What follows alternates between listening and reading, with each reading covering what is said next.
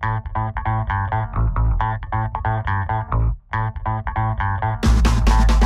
this is John Cola with OKRod.com. Today I have another exciting episode for you. We're coming at you all the way from Oahu, Hawaii today to share with you guys one of my favorite fruits I like to eat, and that is the pineapple. So where we are today is we're at the Dole plantation.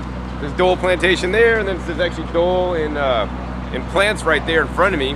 We got tour buses coming in and all kinds of people happening. It's a major tourist attraction. But besides being a tourist attraction, they educate people about the pineapples, different varieties of pineapples. They have a pineapple maze, a nice actually garden walk, all kinds of stuff happening here about pineapples.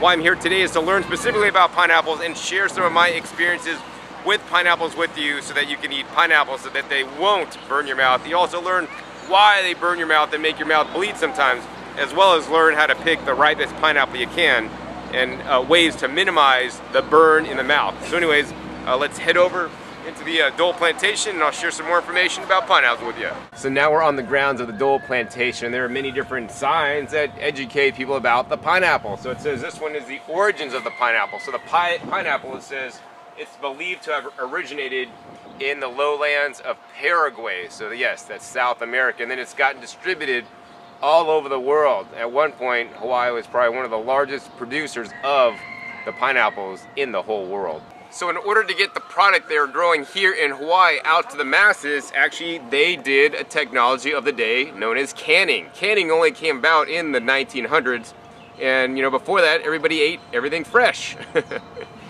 And actually my mom, because she was born and raised here on Oahu, worked in a pineapple cannery, and she would tell me stories of how it really messed up her hands, all the acid of the pineapple. In any case, I want to let you guys know that we no longer need to eat canned foods to have a wide selection of foods. Things that are canned are often canned in syrup or sugars or corn syrup and other additives. In addition, most cans are lined with BPA, which is definitely not a good thing. And furthermore, all the canned foods have been heat processed where it denatures and you lose all the enzymes. And actually also reduces the nutrition in the food. So whether you're buying canned pineapple or pineapple juice that's canned, a lot lower nutrition than fresh. I always like to encourage and let you guys know that freshest is bestest. So eat that fresh pineapple if you could get it. So as you guys can see behind me is a pineapple demonstration garden. They have over 24 different varieties of pineapples. But I think it's sad that most of you guys just go to the store and you just get pineapple, and they're all just labeled pineapple. You don't know the cultivar or the variety. I mean, think about it. With apples, you can go down and get the cultivar. You can buy a Red Delicious apple, a Fuji apple, a Granny Smith apple, a Rome apple, a Pippin apple, a Macintosh apple, and you can know which kind. But when you buy pineapple, it's simply labeled pineapple, even though there can be and are many varieties. The predominantly grown variety here in Hawaii, for the most part, on a big commercial agricultural level, is the smooth cayenne variety. And I don't know why that one was chosen as the variety that will be grown. It could be because of disease resistance. It could be because the ability to ship and stay fresher and firmer longer. It could have been because of the flavor or the sweetness. I'm not exactly sure, but that's the one that's most exported from Hawaii. So what we're gonna do next is actually share with you guys how a pineapple is formed and grows. And the pineapple does take about 18 months, year and a half to grow, into a total fruit that can be harvested. So here's where a pineapple begins. We got the plant here that has these nice little jagged spikes on them on the outside. And right in the middle of the plant, kind of think of an aloe vera plant if you know what that is, on the inside, a little flower forms, and you can kind of see it right in the middle. I can't put my hand in there too much because I might get poked too bad. But it's nice and red and looks fairly nice actually. So what happens is after the flower develops, then it actually turns into fruit and no pollination is required. So after that flower forms, then you get a little nubby pineapple right here. This is kind of like getting a bit hard, and it's starting to make that fruit that we all know and love. Super tiny, super small, and doesn't yet have that classic stalk on the top of it. So this is the next stage of pineapple growth. It's actually getting a little bit bigger. The little green top is coming out finally. And where the little eyes are, actually, there's little flowers coming out. This is so cool. I've never seen this before. Isn't this the cutest thing you ever saw? It's like a little baby. Little babies are so cute. Well, check it out. Little miniature pineapples are so cute also. There's a little baby, and next we're gonna go ahead and show you the daddy once they get bigger. All right, so now we finally got the full-size pineapples just about ready to be harvested. As you guys can see, the color on these guys are pretty good. They're mostly yellow with a little bit of green. I'd probably wait until they're a little bit more yellow and be even riper. I guess the next thing, after showing you guys how these pineapples grow, I'm kind of getting hungry for pineapple, so let's go ahead and sit down and share more information about the pineapple, why they burn your mouth, and how to pick a ripe one. Now we're gonna share some more pineapple information with you guys, and I'm gonna get to eat my lunch because I'm actually quite hungry today. I haven't eaten yet. In any case, what we're gonna do now is actually have several different kinds of pineapples. And first, you're gonna get to play the pineapple guessing game. So if you have somebody else watching this YouTube video with you, confer with them and see which one. It's like, okay, say I was giving you one of these pineapples for free, you could eat any of them that you want. Pick which one you would take in the next couple seconds. Do do do do do do do do do do do do do do do do. All right, so did you guys pick a pineapple that you would eat yet? I know which one I would eat because I was here to buy them, and I sampled actually a few of these varieties before I bought them to know how they tasted like. Now, let me go ahead and introduce the varieties that we got. We got a Dole from the very plantation I visited, a Royal Hawaiian Tropical Gold Pineapple. This is the one that may be imported to a store near you, whether it's a Costco or whether it's a grocery store. Next here we got the Frankies Nursery Mili Kalima. It's known as the honey cream pineapple. And finally we got the Sweet Gold Sugar Minis pineapple. So if you're picking a pineapple based on the size, John, I want to get the most pineapple, right? I'll be full after I eat it. You might pick this large one. You know, that would probably be the wrong choice. This guy cost me $2.79 for a fairly large pineapple. If you pick this one, the one without the crown, you would be the winner. This pineapple here probably ran me about approximately $13 or so without the crown. They take the crown out so that you cannot actually replant the crown and grow pineapples of this variety because it is a special patented variety.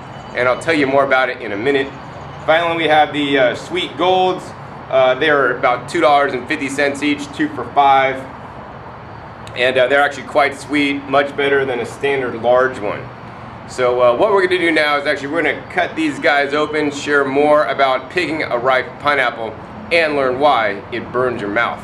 Now I'm going to do the taste test, and to do that we're going to need a knife. So I got a standard kind of bread knife. I like the bread knife. They seem to kind of like do a sawing motion to cut through the thick pineapple.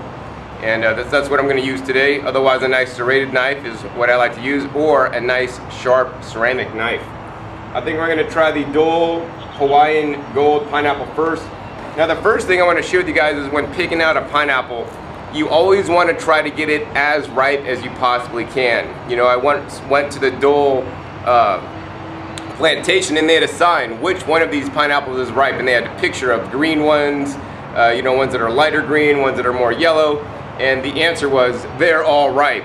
So one of the things is that if they're being harvested, they're ripe according to the people harvesting them, not according to me. I'm sure you've eaten plenty of pineapples that have burned your mouth that didn't taste so good and, you know, acidic.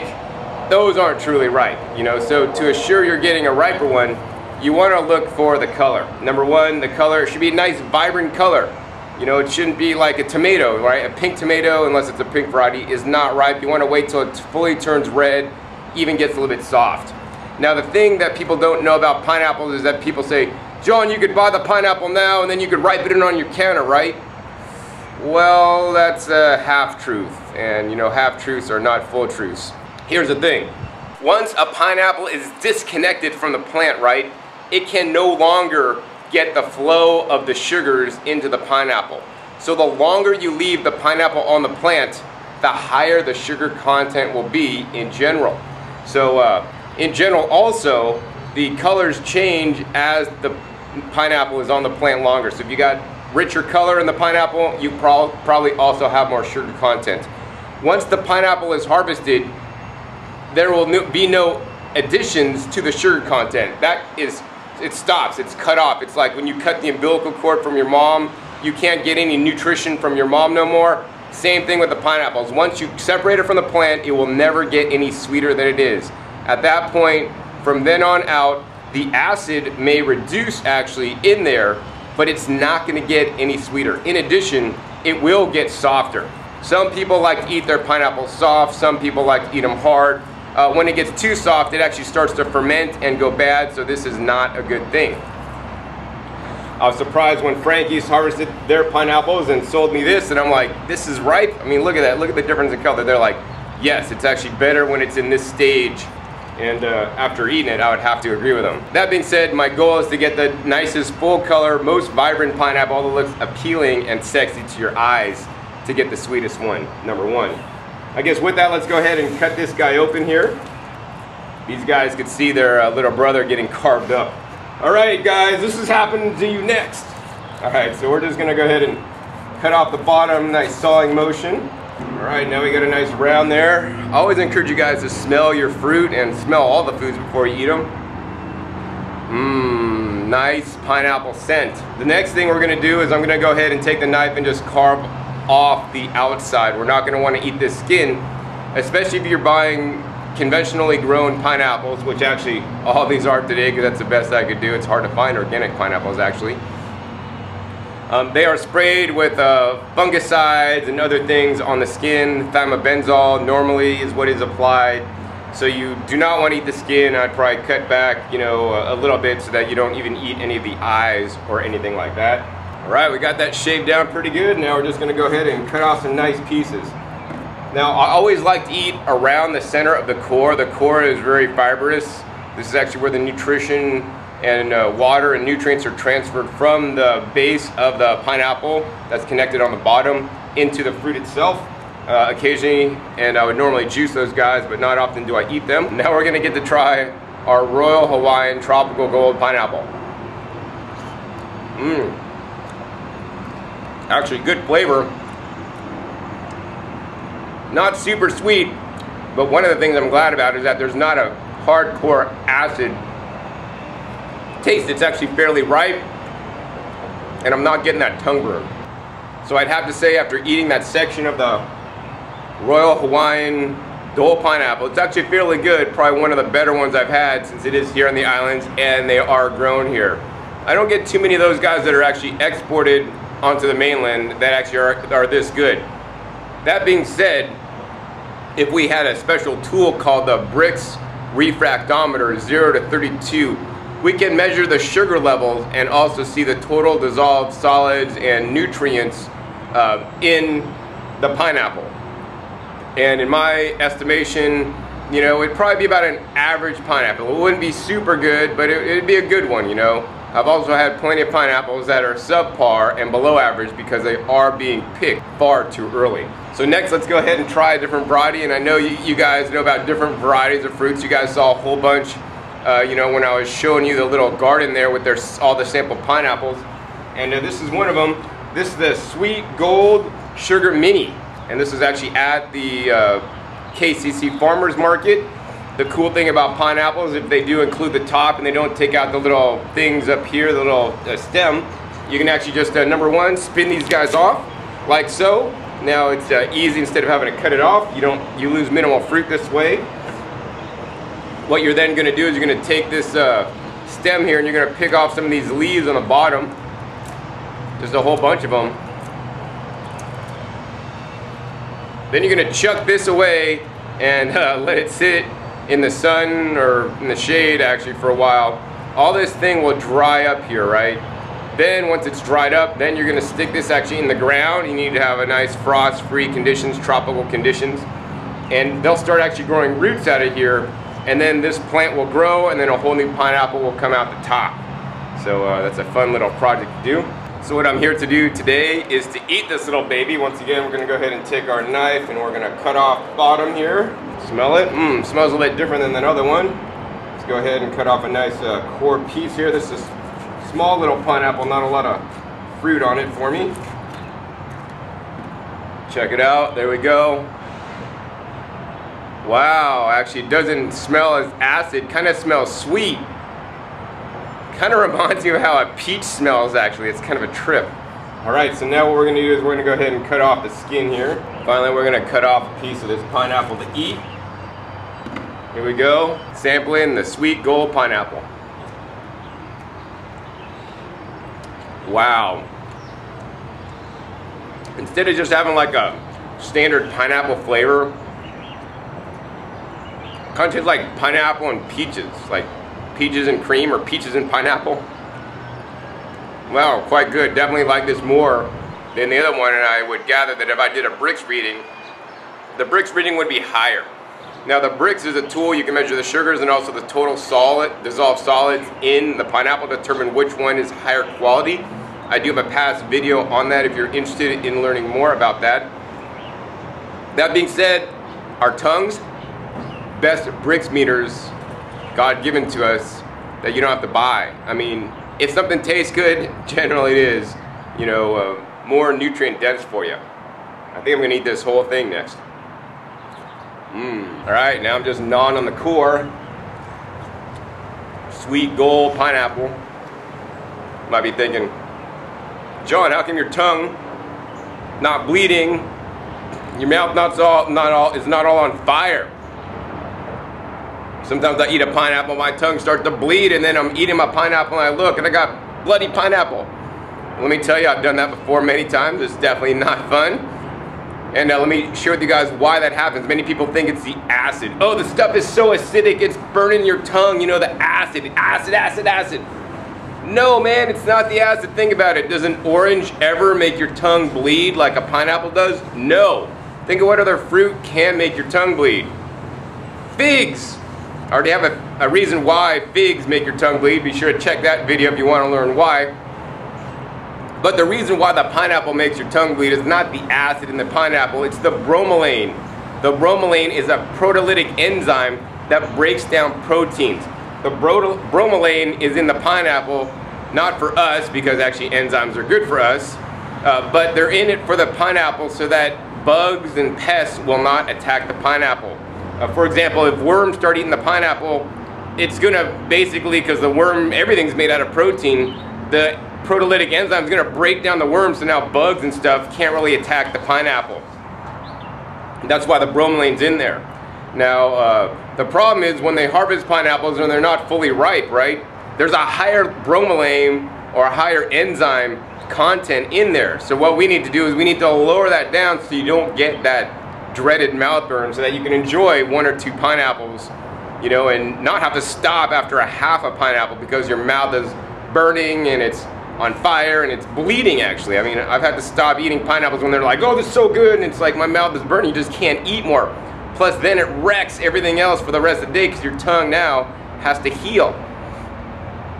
So here are my top 3 tips on how to reduce that. Number 1 is you're going to want to get the ripest pineapple you possibly can. You know, get one that has a nice full color, and even after you get it, you're gonna set it out. And now setting it out will not ripen it any further because the sugar content is not gonna go up any further than where it is. Remember, it's been cut off the vine, the sugar level stops, but what will happen is the flavor might mellow out, the acid might reduce. There'll be a little bit of a bromelain burn, we could call it bromelain burn. And that's gonna reduce off as well. Of course, you don't wanna let this hang out too long because then it'll get soft, then it'll actually start to ferment, and that's not a good thing. So that's tip number 1. Tip number 2, a tip I'd like to use more often than, you know, letting them hang out, is actually, if I want to eat a pineapple tomorrow, I'll pre-cut it today. So I'll slice all the skin off, cut it all up into pieces, put it in a bowl, like a glass bowl, in the fridge, and let it hang out in the fridge overnight. Something having to do with the action of cutting up the fruit and then letting it hang out in the fridge will reduce the bromelain content so that the next day you'll be able to eat it you know, with minimal bromelain burn. The final way I like to do to minimize and eliminate the bromelain burn is I like to take the pineapple, a fresh one, cut off all the skin and simply juice it. Then I could get the nutrition out of the pineapple, less the fiber, and I could drink as much pineapple juice as I want without it burning. That being said, I usually do dilute my pineapple juice with maybe water, sparkling water to make a nice pineapple soda, or some coconut water to mellow it out because it can actually be quite strong. One of the reasons why I like pineapple, if I kind of feel I got a sore throat coming on or I've been traveling a lot, I'll just like down like pineapple juice and orange juice, and with its high vitamin C content and with the enzymes and the bromelain proteolytic enzymes, seems to wipe out anything that I might be getting. So next up we got the creme de la creme, and actually it's this guy right here.